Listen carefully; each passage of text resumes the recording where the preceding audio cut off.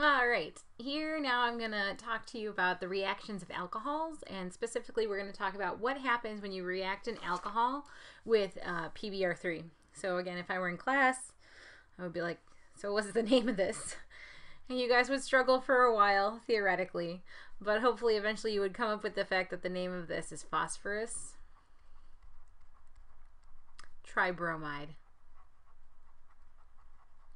It is a covalent compound. That's why we worry about the subscript. The subscript of 3 becomes a prefix of tri.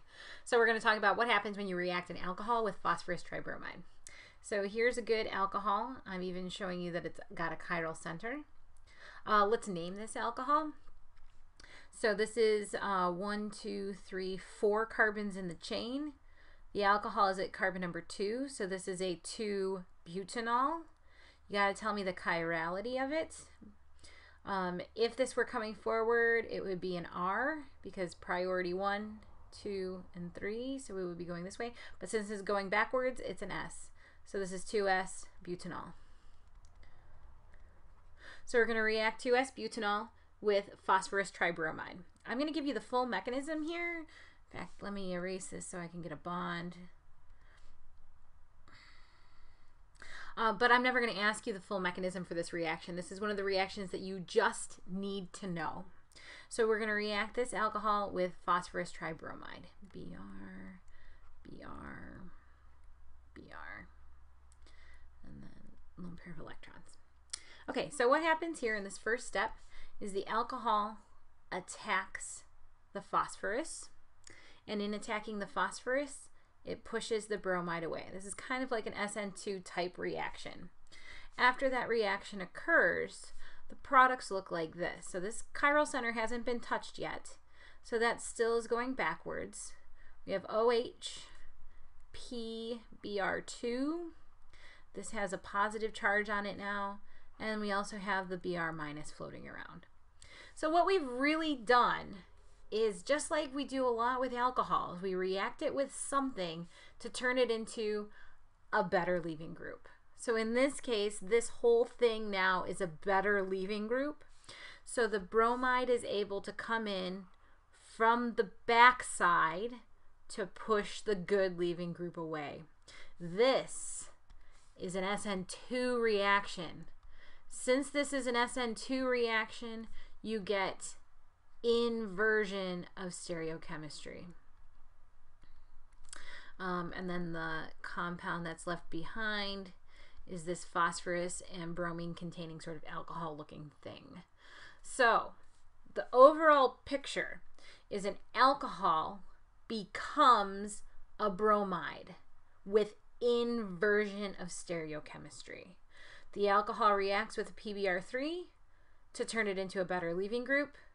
The Br minus comes in from behind and inverts the stereochemistry. So alcohols with PBr3 become inverted alkyl halides. A very similar thing is going to happen when we react alcohols with SOCl2. This is what SOCl2 looks like. I lost this. Here we go. SOCl2. The name for this is thionyl chloride. It's an important reagent. We're going to use it a lot. So I really hope that you can get the name and the structure together in your head. I've had a lot of students in the past not do this, and it's frustrated me, especially when we get into second semester and we need to use it again. So this is thionyl chloride. So we're going to take an alcohol. I'll give you some stereochemistry here and we'll name it. So this is 1, 2, 3, 4. This is a 2-butanol again. Now we have to give the chirality. This is coming out at us. So this is in the R configuration. So this is 2R-butanol. We'll react 2R-butanol. Let me get myself yeah, I'm going to need a bond eventually. I'm okay for right now. We're going to react this with the thionyl chloride. Now again, you don't need to know this mechanism. You just need to know the overall reaction, but I'm going to show it to you anyways in case that's helpful to you. So what happens here is the alcohol group attacks the sulfur and pushes one of the chlorides away. Let's draw the product of that reaction. We haven't touched the stereochemistry of that carbon center yet, so that stays there. And we get this sulfur-containing molecule that has a positive charge, and we also have chloride.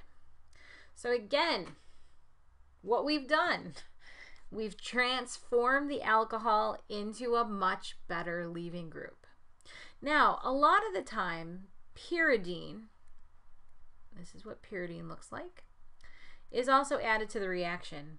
Pyridine is a non-nucleophilic base. Non-nucleophilic base. Bases mop up protons. So we've got this like proton hanging off over here. Pyridine is added to remove it. That gives us SOCl. And we still have chloride ion hanging out. So that really is just to mop up any protons that we have. It keeps the reaction mixture from becoming too acidic if you add a sort of a non-nucleophilic base. Pyridine is usually used for mopping up those kinds of acids. Now, what happens here is an SN2 reaction. So this is very similar to the reaction that we just learned with the PBr3. We've transformed the alcohol group into a very good leaving group. And now we have this nucleophile that's going to come in from behind to push the leaving group away. Since it occurs in an SN2 fashion, we have inverted the stereochemistry. So again, I don't care that you know this full mechanism. All I care is that you know that thionyl chloride and pyridine will transform an alcohol into a chloride via inversion of stereochemistry. Now next up we have tosylates and mesylates. So this is TS chloride is Tosyl chloride. MS chloride is mesyl chloride. Let me draw out Tosyl chloride for you. Here are my notes. Tosyl chloride looks like this. It's another sulfur-containing compound. So we have a sulfur-containing compound on one end. There's the chloride. And then on the other side is toluene. Toluene is a benzene ring that has a methyl group on there. So this is why this is called a tosylate, because you have tosyl or toluene on this sulfur-containing compound. You can see the similarity between it and the thionyl chloride in the last slide. Mesyl chloride, you have a chloride, once again attached to a sulfur. And then over here, you just have a methyl group. So methyl sulfur chloride, that's the mesylate. So let's see what happens when we react alcohols with tosyl chloride and mesyl chloride. So again, we're going to do propanol. We're going to react it with tosyl chloride. These reactions are also usually ran in the presence of pyridine. Ugh. Like I told you in the last slide, pyridine is a non-nucleophilic base. So alcohol reacts at sulfur, pushes chloride away. The product of that reaction looks like this. OH, positive charge, and then the TS group.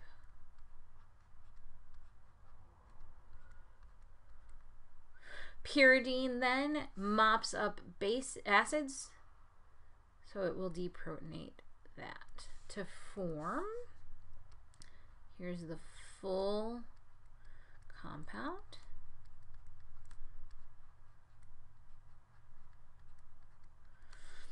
You can also abbreviate it as TS. So the whole thing though is, why? Sort of, who cares? What's the point? Why do we do this? Well, I'm going to go to another slide here after I add one in, and I'm going to show you why we react these things, why we form them into tosylate. So I got to get myself a new slide. Perfect.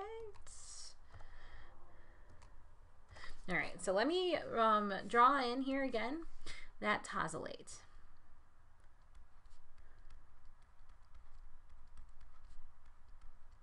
Oh, I'm sorry, that's not right.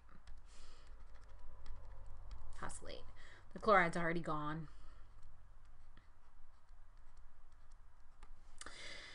So just like we do with alcohols, a lot of the times, the whole point of this is to turn this into a really, really, really good leaving group. Tosylates are phenomenally good leaving groups. Now, of course, if I were in class, I would ask you, why? What makes a tosylate a good leaving group? Well, let's figure it out. Let's react this with nucleophilic bromide. So I'm just pulling in bromide from somewhere.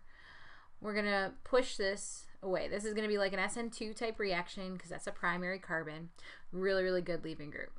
The product then would be the bromide. But let's look at the other product that's formed. After the tosylate is pushed away, we form this compound. So now, why is a tosylate such a good leaving group? Because after it leaves, it is stabilized by resonance. So because the tosylate is stabilized by resonance, that's why it's a really, really good leaving group. Mesylate is as well. So you can transform alcohols into compounds with good leaving groups and then react them with nucleophiles. So a sort of a shortened way of writing this. Again, I don't really care that you know what a tosylate looks like. I don't care that you know the mechanism, but this might be what it would look like. Alcohol reacts with tosyl chloride to form the tosylate. Then we react the tosylate with something like, oh, we haven't done a cyanide in a while, with a cyanide in an aprotic solvent like DMSO.